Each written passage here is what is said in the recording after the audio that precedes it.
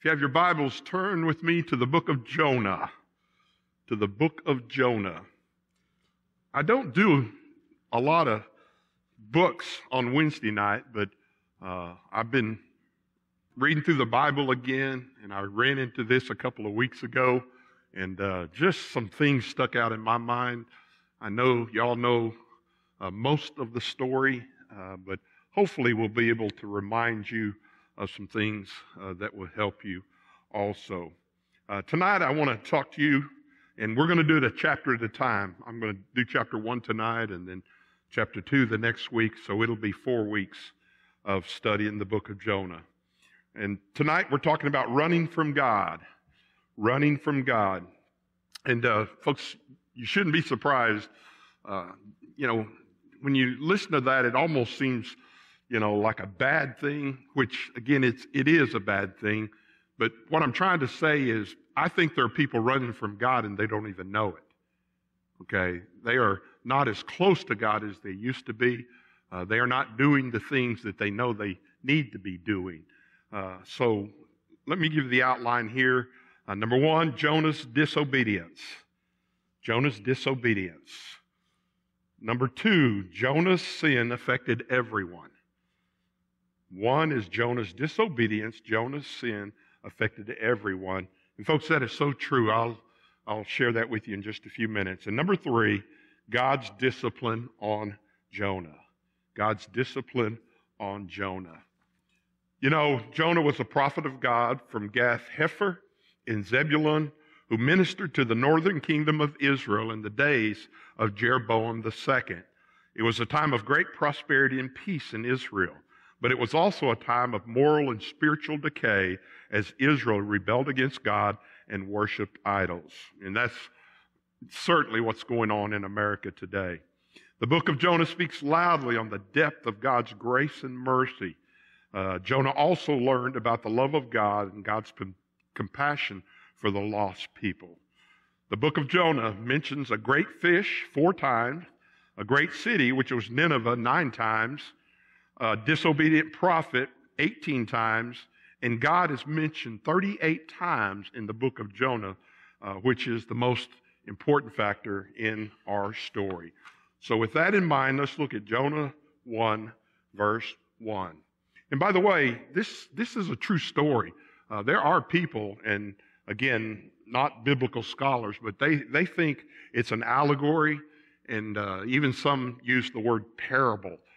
But we know that this is a true story. Now, the word of the Lord came to Jonah, the son of Amittai, I can't say that right, saying, "Go to Nineveh, that great city, and cry out against it, for their wickedness has come before me." But Jonah rose to flee to Tarshish from the presence of the Lord. He went down to Joppa and found a ship to go to Tarshish. So he paid the fare and went down into it to go with them to Tarshish from the presence of the Lord. The first thing you can see in verse 1 is the word of the Lord came to Jonah, which again, he knows the call of God. If you're a prophet, you know when God is speaking to you.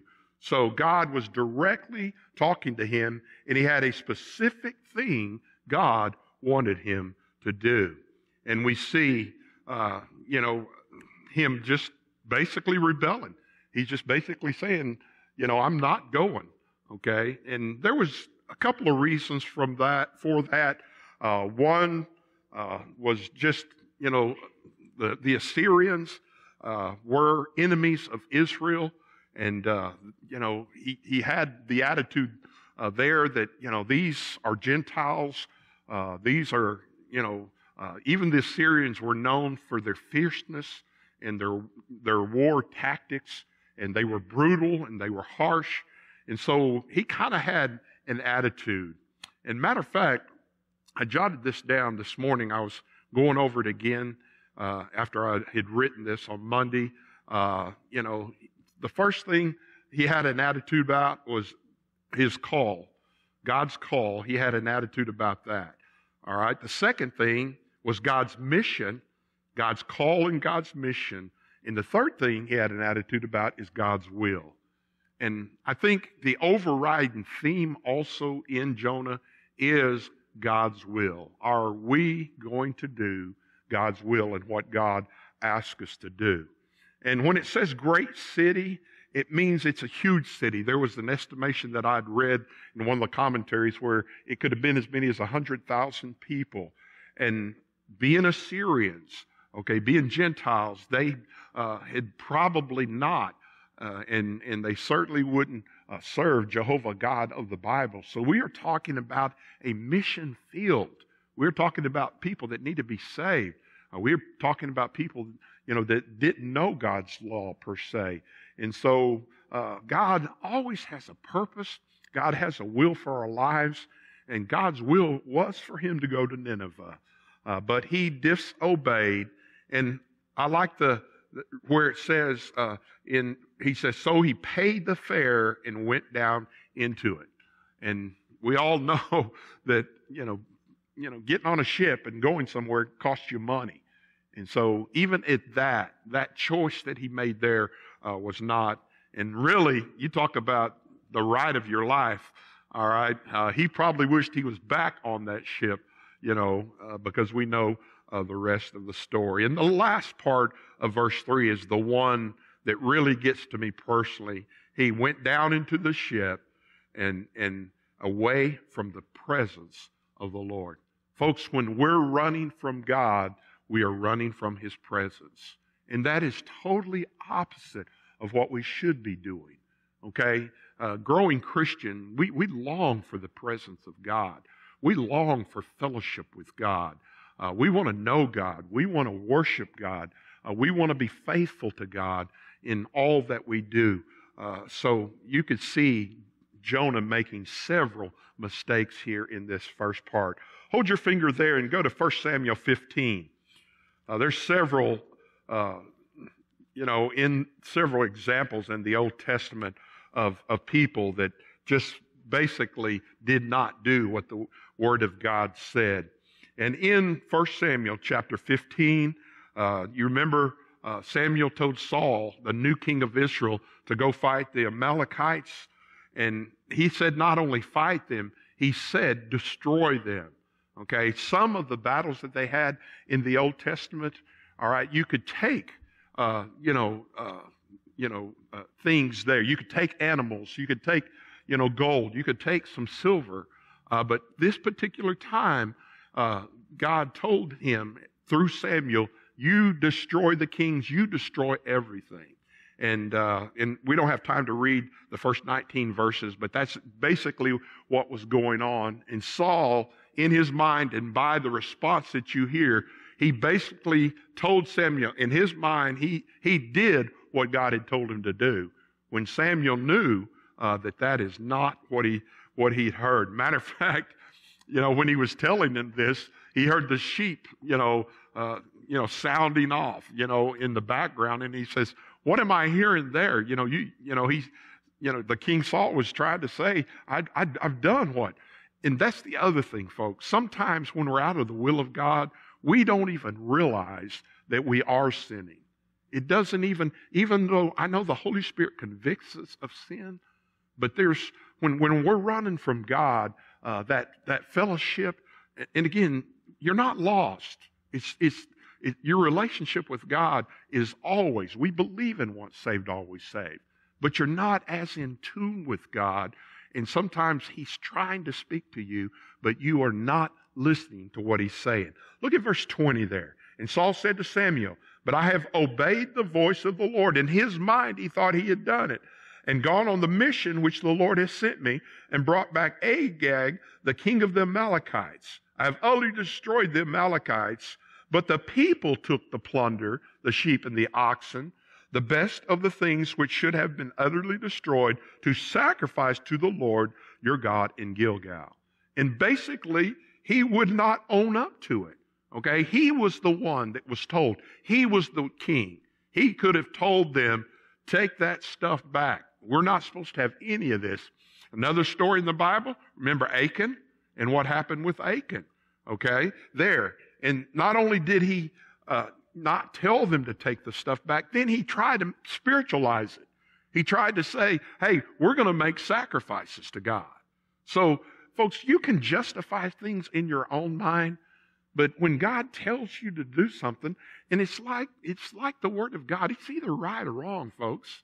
As a Christian, I don't have to sit around and think, well, I wonder if that's right. Okay, we should be close to God and intimate with God and knowing God and having fellowship with God to know His Word and to know what's right and what's wrong. And then Samuel said to Saul, has the Lord great delight in burnt offerings and sacrifices as in obeying the voice of the Lord? He was thinking if he made these sacrifices that everything would be all right. But folks, you have to do things God's way. When God tells you to do it, there's no turning back. There's no negotiating with Him. Okay?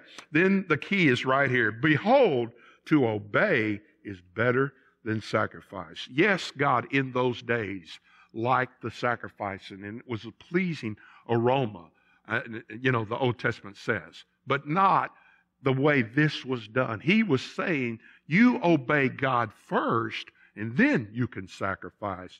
And to heed then the fat of rams. Now here's the verse. For rebellion is as sin as witchcraft, and stubbornness is as iniquity and idolatry. And when we see those two words, witchcraft and idolatry, you know what we say? Man, I ain't doing neither one of those. But he's comparing the sin of rebellion, being disobedient to those things. And folks, sin is basically what he's trying to say. Because you have rejected the word of the Lord, He has also rejected you from being king. And again, in Achan's case, it cost him his life and the life of his family. And again, in the New Testament, you can see Ananias and Sapphira and what happened there. So Jonah totally disobeyed God. And the second thing, Jonah's sin affected everyone. Because here's what I hear every now. I'm talking to someone, well, it's my sin. I can do what I want. Okay? It's not bothering anybody else. If I want to do this, I can do this. Okay? And folks, that is a terrible attitude to have about sin. Sin is wrong. And we as Christians need to stay away from sin. Look at verse 4. But the Lord sent out a great wind on the sea, and there was a mighty tempest on the sea, and so that the ship was about to be broken up. Folks, I'm telling you, God can use everything. Okay, you can see in the New Testament, Jesus, the winds and the waves obeyed Him.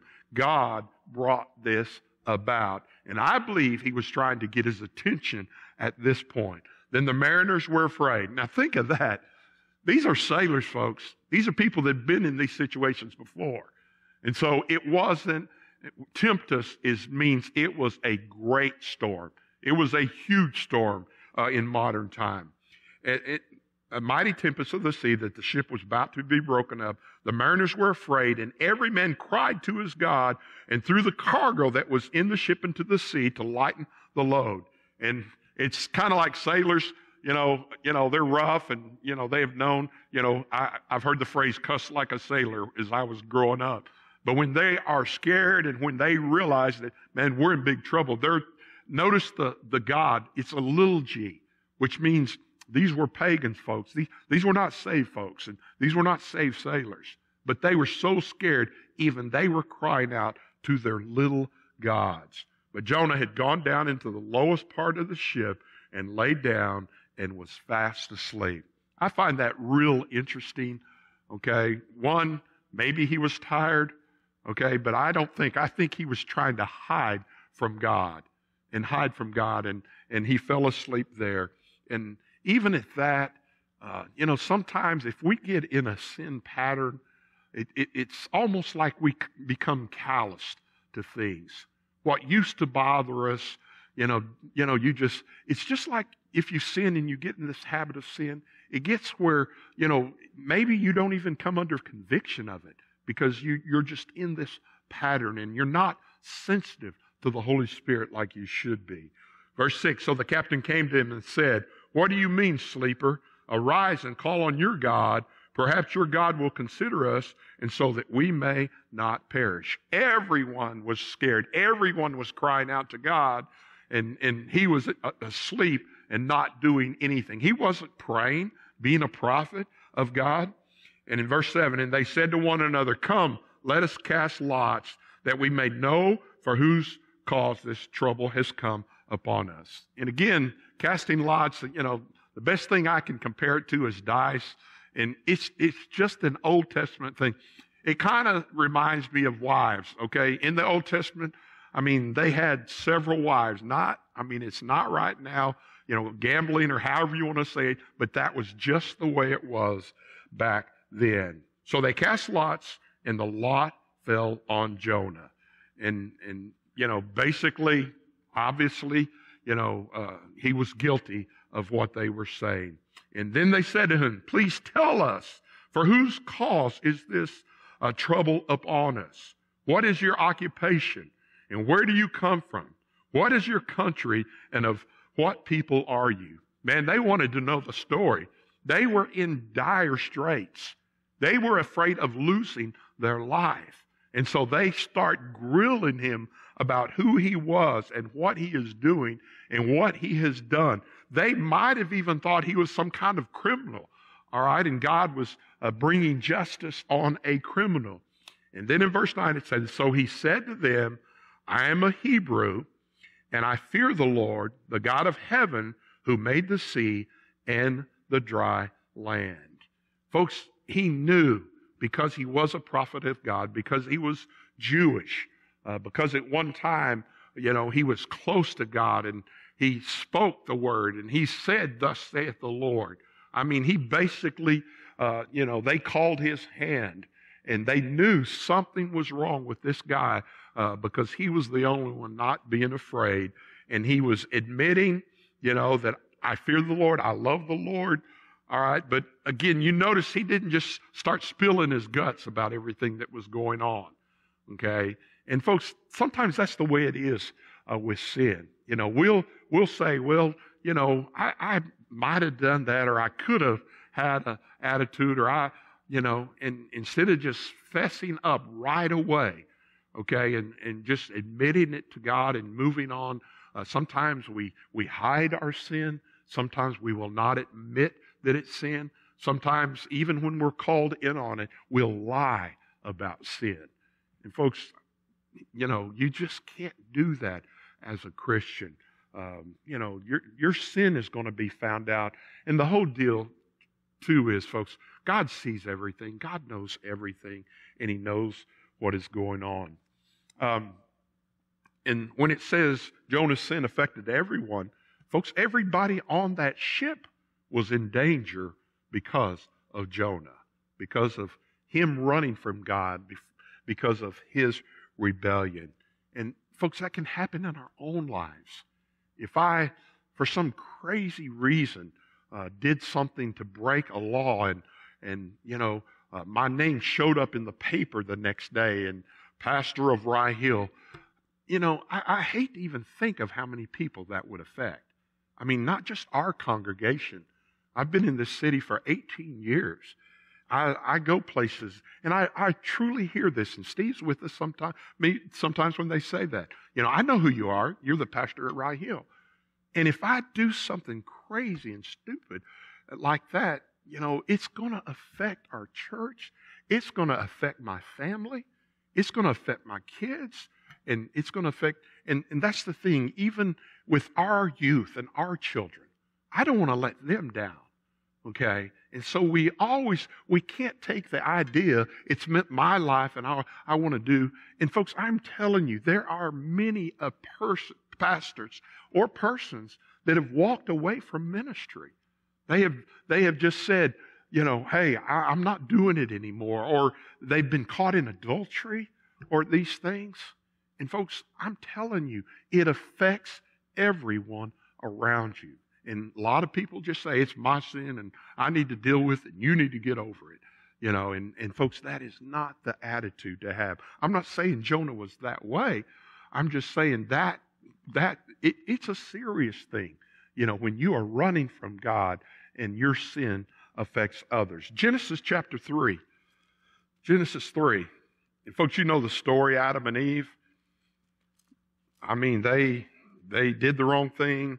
Eve got into conversation with the devil. And Folks, when you start talking to him, there's a good chance when you start that conversation with him, something bad is going to happen. Folks, we need to rebuke him. We need to, tell him to get behind us, get away from us. All right? Your conversation needs to be with God and let God take care of Satan. But verse 8 is where I want to pick up. And they heard the sound of the Lord walking in the garden in the cool of the day, and Adam and his wife hid themselves from the presence of the Lord among the trees of the garden. Notice the same word was used in Jonah, from the presence of the Lord. They had one job to do. They had one thing to avoid, but they could not do that. Then the Lord God called out to Adam and said, "Where are you?"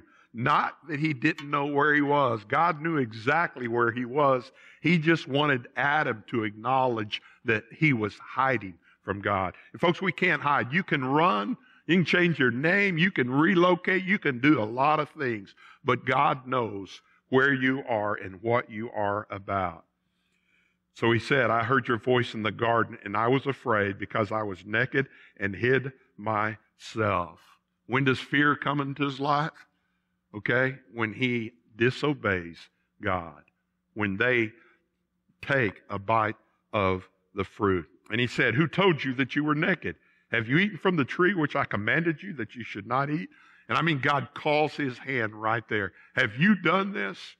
And notice what he says. Then the man said, "The woman whom you gave with me, she gave me of the tree, and I ate it."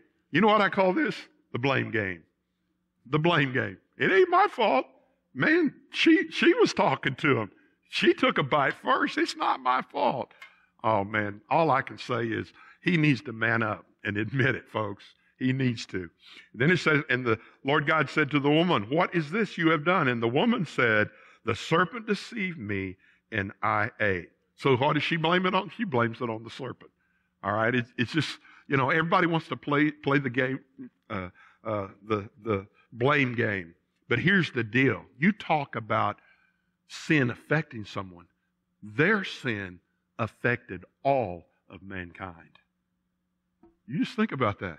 The very first in the Word affected all of mankind. And I say that to say, never take sin lightly. And what we do, and we're bad about this, we compare ourselves to somebody else, and we convince ourselves that we're okay or that we're better than that person. So if I'm better than that person, then I'm okay. Folks, our sin is our sin. Our walk with God is our walk with God. Your walk with God is not maybe what some other person's walk with God is.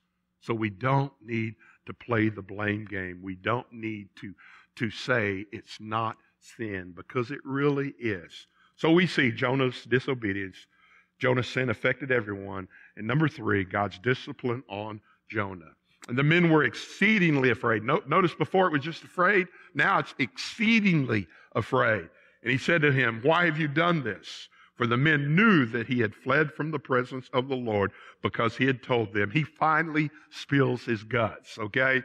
Then they said to him, "What shall we do to you that the sea may be calm for us?" For the sea was growing more tempestuous. I think it's amazing that sailors that don't even know God was trying to do the right thing, okay? They were trying to do the right thing. And we're talking about lost people, okay? People that didn't know God. Here was a servant of God, a prophet of God, running for God, doing the wrong thing. Then verse 12, and it gets even better. And he said to them, "Pick me up and throw me into the sea. Then the sea will become calm for you. For I know this is the greatest tempest is because of me." He got honest. One of the commentaries said, he was committing suicide. And, I don't think that was it at all. I don't think that's what he was trying to do, okay? Which tells you, folks, when you read commentaries, and I am for commentaries, but you have to filter it. You have to use the Holy Spirit, okay, with that. Basically, he was saying, God spoke to him and he says, here's what you need to do. This is what's going to stop the problem. Verse 13, "Nevertheless, the men rowed hard to return to land, but they could not, for the sea continued to grow more tempestuous again." So they were even trying to do the right thing. They didn't want to toss him over. They had a conscience, okay? And they were trying.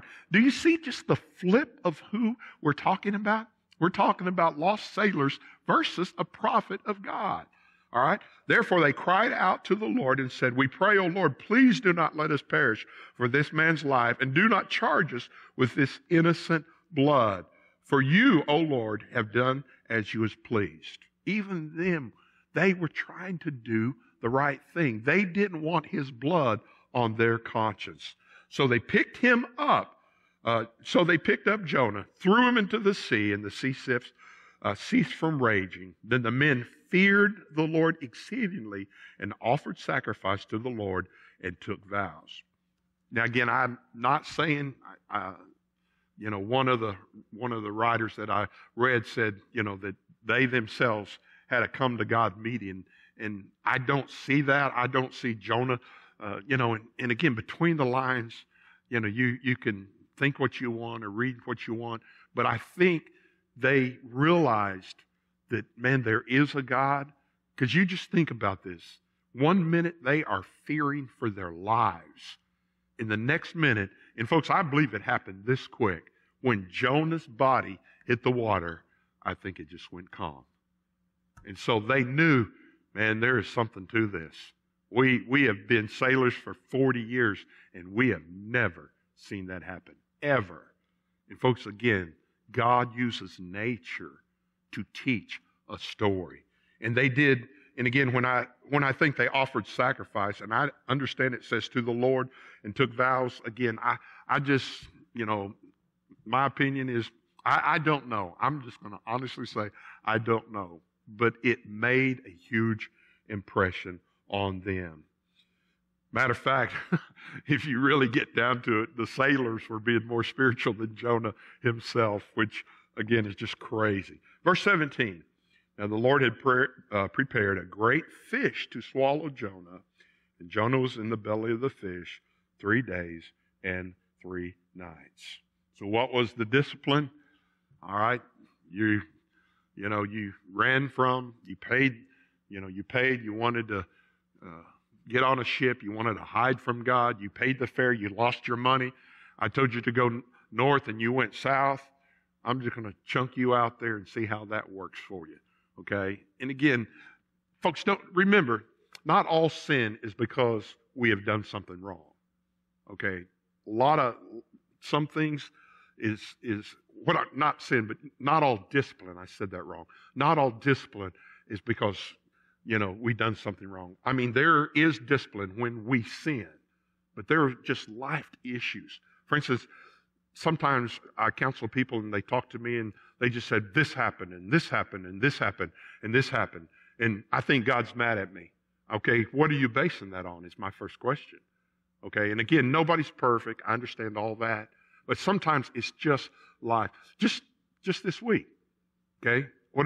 Since Sunday, what did I ask you to do? I asked you to pray that Lori wouldn't have to have surgery. What did God choose? She's having surgery, okay?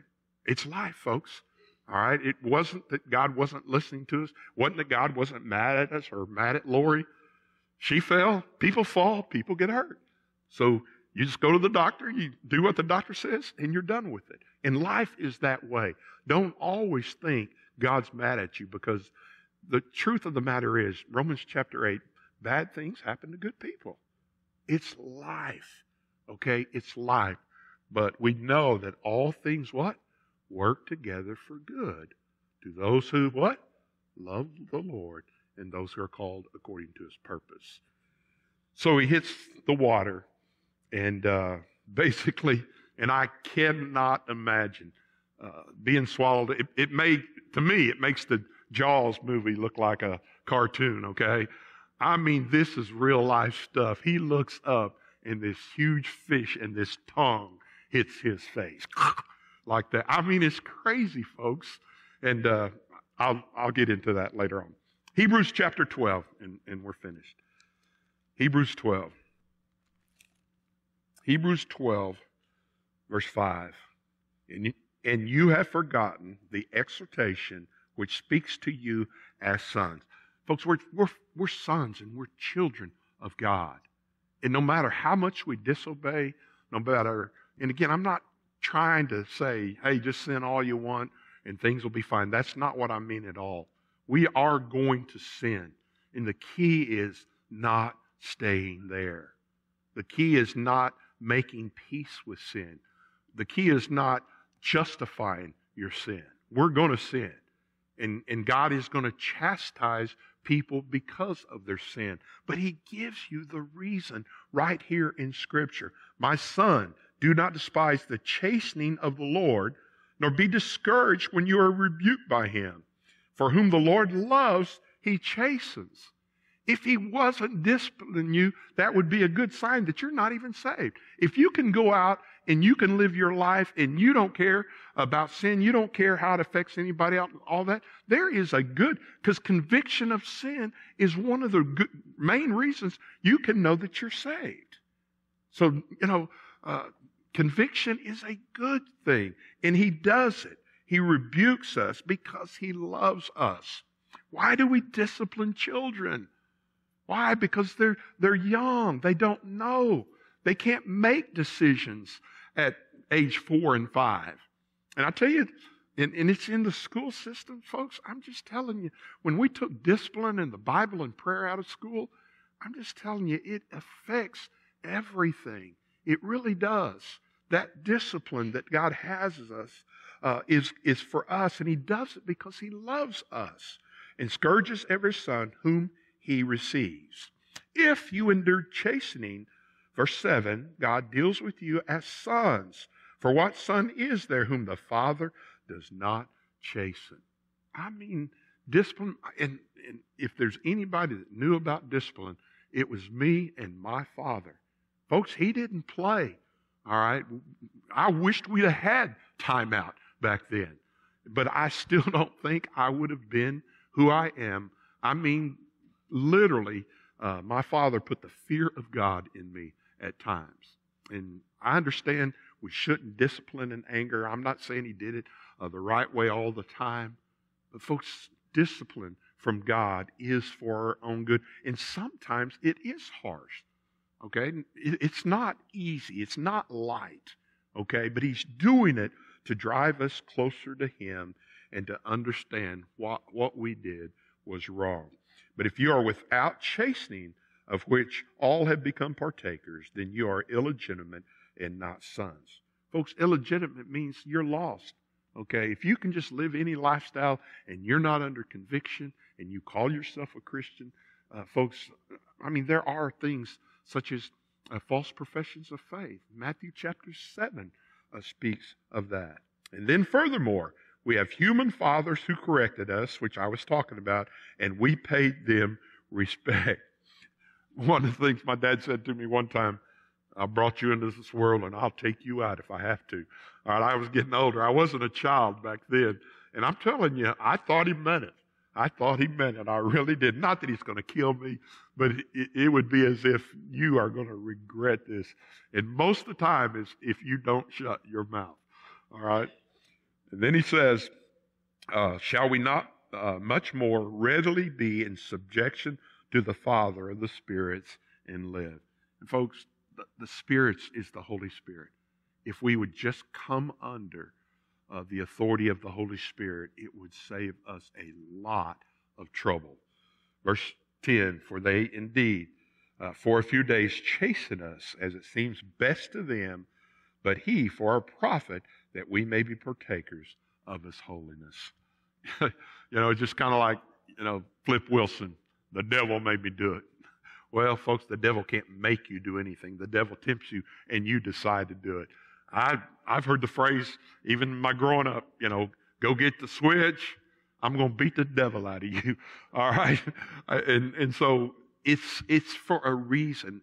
And that word right there is the whole word in what our parents were trying to teach us and what God's trying to teach us. Holiness. You are God's child. People are watching you. We need the discipline of God in our lives. And you think of life in general. If you just think of life in general, folks, it's all about discipline. Are you disciplined in your reading of the Bible? Are you disciplined in obeying the Word of God? Are you disciplined in your prayer life? All that affects your relationship with God. And then it says, now no chastening seems joyful to the present, but painful. And my mom always said, he should be whipping me with a belt. And I like belts compared to some of the other things I was whipped with. All right, razor straps. I got it with a water hose one time in the yard. And she'd say, this hurts me more than you. And I'd always say, well, then quit. We'll both be happy. All right. At the time, they don't think that. But it is painful, but it drives home something in our lives. Nevertheless, here's it. Afterwards, it yields peaceable fruit of righteousness to those who have been trained by it. All right? How do you break a horse? How do you train animals? Okay? And again, I'm not into beating animals, but I'm just telling you, riding a horse, you got to get on it. You're going to get thrown off. You got to get back on it. All right? You just have to do it. You have to go over and over and over again. And I will say this is the bottom line of this first chapter. Being out of the will of God is a miserable existence for a child of God. Being out of the will of God, it's miserable for a child of God. And we're out of time. I was going to tell another story, but we'll save it for later. Father, thank you for this day. And God, I have been out of your will. It's been a while. But God, I thank you that you brought me back, Lord. And Lord, I thank you that you clearly spoke to me. And God, it's just so much more fun. And there's so much joy in life and fulfillment and just joy of knowing that we're in the will of God. And Lord, I know there are Christians that are just running. And God, I pray they just stop. I really do. I pray that they would repent, that turnaround, that change. And God, I pray that they would just run to you. So God, thank you for Jonah. And Lord, I just think of there's many stories of that. I think of Peter denying Christ, but yet he restored him. And God, we just thank you for that. So Lord, just help us to realize that we have to stay close to God. We have to have communion with God. We need fellowship with God. We need to pray with God. We need to be in His Word so that we can listen to the voice of God. And God, when it comes to your will, I pray that we won't mull over it. I pray we won't do surveys with people. I pray that we would just get with you, and then in our heart of hearts, we would know the perfect will of God. Lord, you're not hiding from us. You're not, punishing us just for one reason, Lord. Lord, discipline is for a good reason, and it's for holiness. So God, I pray that we would all just do some introspecting and look at our lives and look at where we are with you. And God, I pray that we would just not run from you, but run towards you. And it's in Jesus' name we pray. Amen.